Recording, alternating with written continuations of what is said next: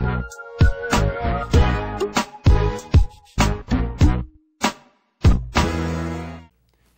football fans, welcome back to our 11 Teams in 11 Days series. I'm Bobby Broyles along with Tim McDonald, and today we are previewing the Maine Black Bears, and it was sort of a rebuilding season for the Black Bears in 2012, who finished 5-6. And Tim, they had a lot of new guys in new places on both sides of the ball, but there's a very strong feeling of optimism around Orono for the 2013 season, and a lot of that optimism is centered on an offense that returns starting quarterback Marcus Wasilewski, who was one of the top quarterbacks in the league statistically last season.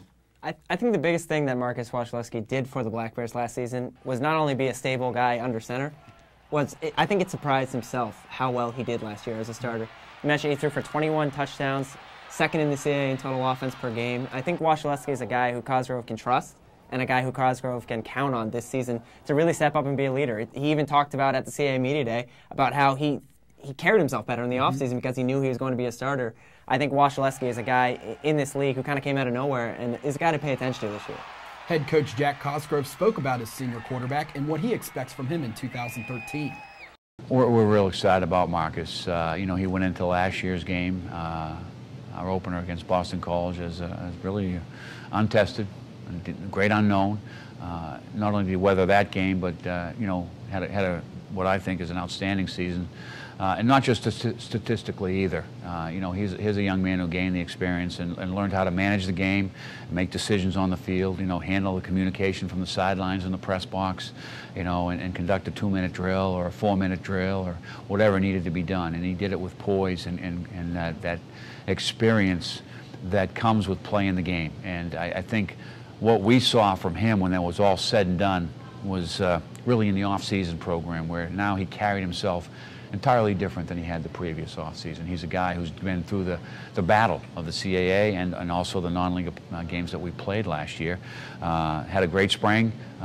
He's one of the guys out front the entire summer, been up at Maine June, July, and ready to get ready for our preseason coming up. He's really become a guy that we look for tremendous things from. And one of the positive things for Wasilewski coming back is, of course, he has his tight end, Justin Perillo. He's back for another year. He's an All-American player. He's the guy who just puts on white tape, doesn't need gloves, just comes out there, laces them up, and he goes and catches passes. That's his job. That's what he does.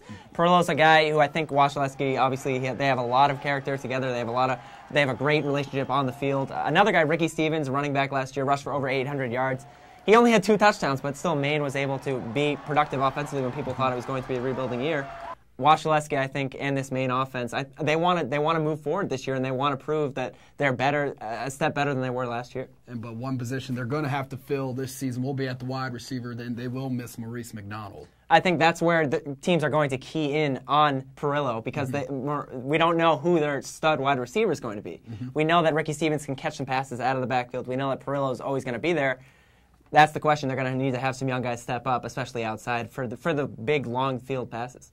Well, on the defensive side, you could say the same thing. This is a very talented and now veteran group. They do get a piece of that defense back with the return of Michael Cole, who was on pace for a monster year in 2012 before being injured.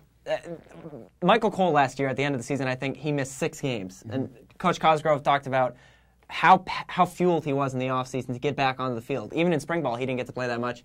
You're talking about one game last year where Michael Cole had 5 sacks against Delaware. I think everyone remembers that game. Finished the season with 7 sacks and now needs 6.5 to break Maine's all-time record. I think this is a kid who's driven. It's a kid who's certainly going to be double-teamed, which is good for his teammates. It's going to give guys on that line a lot of opportunity to maybe rush the quarterback, even though he's still going to try to get his own, too. And one game also that I remember last season from Michael Cole, and it's surprising we know all these highlights of Michael Cole. He only played half the year. Boston College, ACC team. Just dominated. He still didn't have any trouble. Exactly. Yes, he's a big enough kid where he's gonna get to the quarterback without a problem. So let's hear from Coach Cosgrove on the return of Michael Cole to the lineup.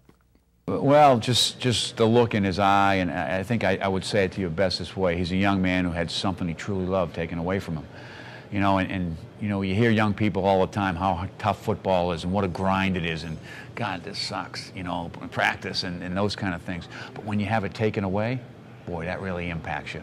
And Michael had to sit and watch 6 football games last year, and then all spring practice. He was, in recovery, rehab, all those type of things, but he couldn't get out and do something he loved. and it's really telling. You know, he's committed himself to the weight room, committed himself to the rehab program. We're going to have to be careful with him at the front end of preseason, just manage him till a point where we're going to turn him loose and let him help us get better. Coach Cosgrove is obviously very excited to have the services of Michael Cole back in his defense. Tim, to me, this team has many of the makings of a dark horse in this league. The Black Bears seem to have a good balance of playmakers on both sides of the ball. They do have a few question marks on the offensive side of the ball, especially in the offensive line, after having to replace a few starters, in addition to their need for an emergent wide receiver in 2013. What do you expect from the Maine Black Bears this season? I expect a team that's hungry to prove themselves once again, and I think that's just the way that Coach Jack Cosgrove likes it. He likes to have a team that isn't maybe highly touted in the preseason polls, that isn't talked about. He likes to have a team that can surprise some guys. They can go on the road and they can play. Of course, you look at that schedule. Man, that schedule is absolutely brutal in the early season. 2 FBS opponents, 4 out of their first 5 games are on the road. I think the key for them is getting off to a fast start. Maine is a team, like I said, who can surprise some people, and I think they're going to be a step up better than they were last year.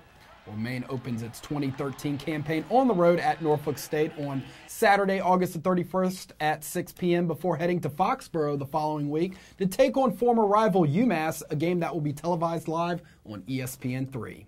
We will resume our 11 teams in 11 days on Monday with CAA football newcomer Stony Brook as Chuck Priori's Seawolves look to make a splash in their new home in 2013. For Tim McDonald, I'm Bobby Broyles. Have a great weekend, everyone.